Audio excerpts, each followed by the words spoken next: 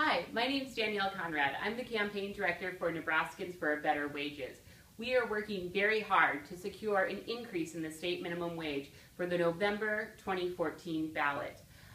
We know that tens of thousands of Nebraskans rely on minimum wage to pay the bills and meet their family's basic needs. And without action, they will fall further behind each and every year. We can't wait for Congress to act, and we can't wait for the legislature to act. We need to utilize direct democracy to get this issue before the voters in November. In order to accomplish that, we are utilizing volunteers from all across this great state to help us go into their communities, to engage their friends and neighbors, and talk about the importance of this issue and asking them to sign the petition so that Nebraskans have a right to vote on whether or not we should increase our state minimum wage over the course of the next 2 years up to $9 an hour. We are so thankful that you have given your time and talent to support us in this critical effort.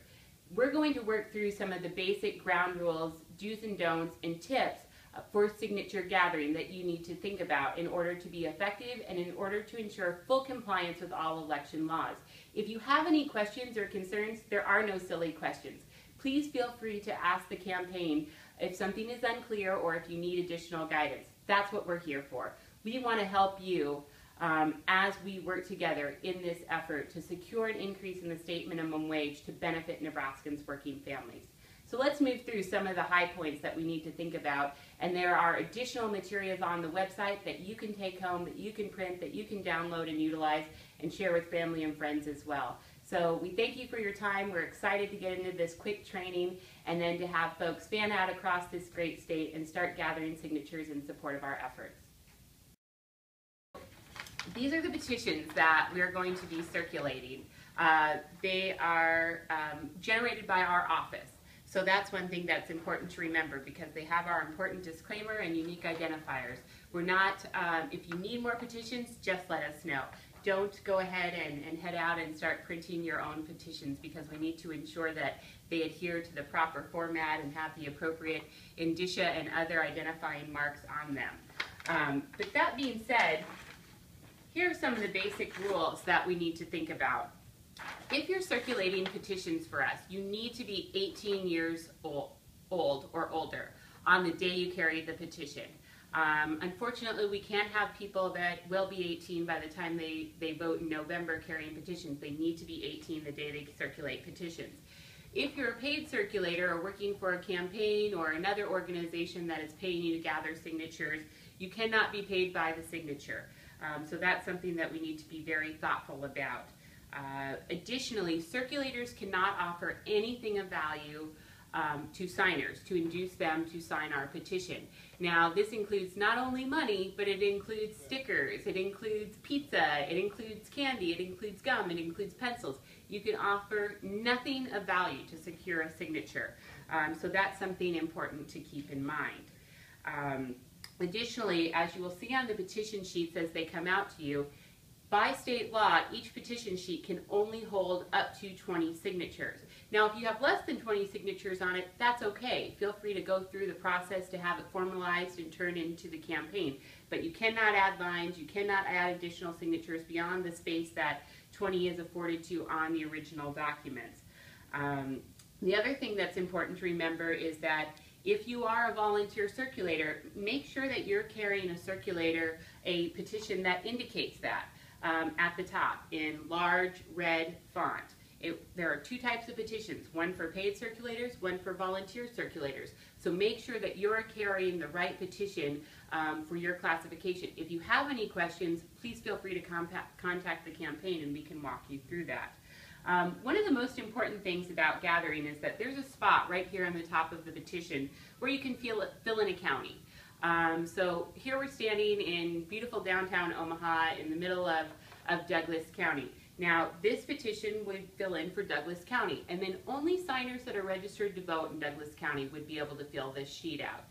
If you happen to come in contact with visitors to Omaha from Cass or Sarpy County, they would need to sign a different petition, one that says Cass or Sarpy on the top of that in order to qualify.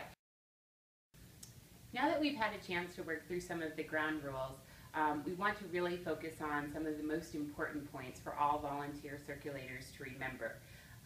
It is critical, it is required under state law that every circulator needs to personally read the object statement that's listed at the top of each petition to each signer. They need to read it in full. They cannot read it at a large gathering to a variety of people and then hope that everybody who heard it would qualify to decide. You need to personally read the object statement to every signer. For example, the object of this petition is to increase the minimum wage rate for Nebraska employees in 2 steps, from the current $7.25 per hour to $8 per hour beginning January 1st, 2015 through December 31st, 2015, and then to $9 per hour beginning January 1st, 2016. If signers or volunteers are interested in learning more about the measure, on the back side of the petitions is the full statutory language that we are seeking to enact. But what is required under state law is that each circulator personally reads the object statement on the front side of the petition to each signer. Then additionally, you need to be able to personally verify and witness the signature of each signer when they go forward to put in their signature, printed name, date of birth, address, hometown, and zip code. So, for example, what's important to remember in this regard is you should never leave petitions unattended.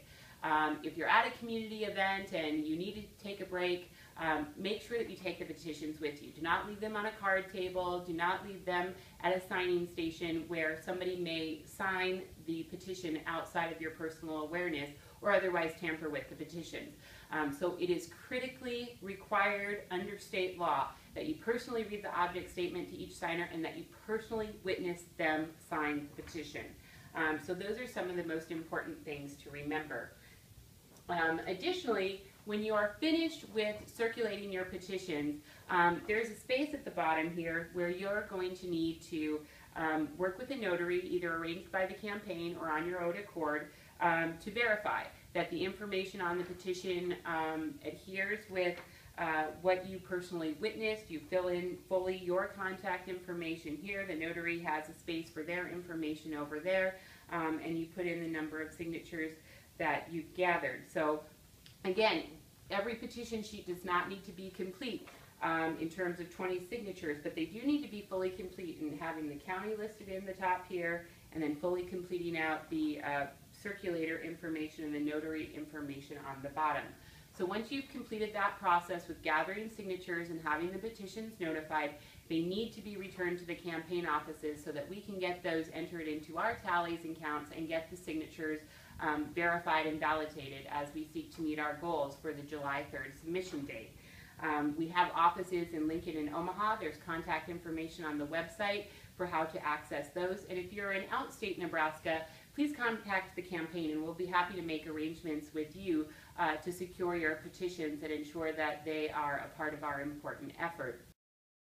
Now, when it comes to important things for signers to remember, one of the most important things to remember is that a signer can only fill in and sign on their own behalf. They cannot sign for a spouse, they cannot sign for a child, they cannot sign for a neighbor, no matter how supportive that neighbor, spouse, or child might be. Signers can only sign on their own behalf. They need to fully fill in the information asked for on the petition form to the best of their ability and as closely as possible as it matches their actual voter registration. So for example, if you're visiting with a signer and his name is Robert Smith and he wants to sign the petition, he shouldn't sign as Bob Smith if he's not registered to vote as Bob Smith. He should sign as Robert Smith or however else he is actually registered to vote. Additionally, if, say, for example, people of the same address are signing in succession, they cannot use symbols or ditto marks or otherwise to indicate the same address. They need to, each signer needs to fully complete each line that is asked for. However, from time to time, people might make a mistake when they're filling in the petition. That's okay. There's no need to black it out or scribble it out. The guidance from the Secretary of State's office indicates the best thing to do is just to put a simple line through that information that was provided in error and to move on to the next line and to start again.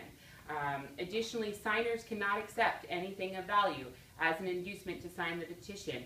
And this is a very critical aspect of state law which we are adhering to in every single way possible. Obviously, clear writing makes it easier to verify and validate. So take your time and try to have some sort of a clipboard or other thing available to assist people when they are signing the petition. We have additional legal guidance on the website that we'll ask you to download and take a review of in regards to where you can gather.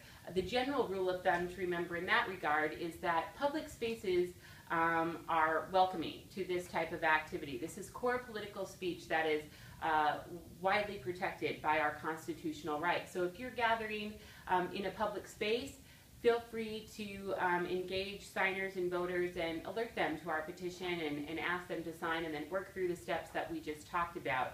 If you are on private property, you need to adhere to the directions of the private property owner at all times. If you have any questions about the location where you are gathering, just feel free to contact the campaign and let us know.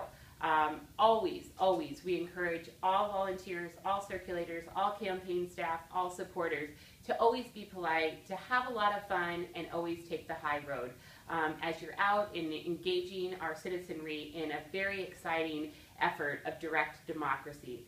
We're working hard to support working families in Nebraska. We support, we are thankful for your efforts. They are critical to helping us ensure success and qualifying for the ballot. Again, thank you for your time. Let us know any questions and let's go get this done.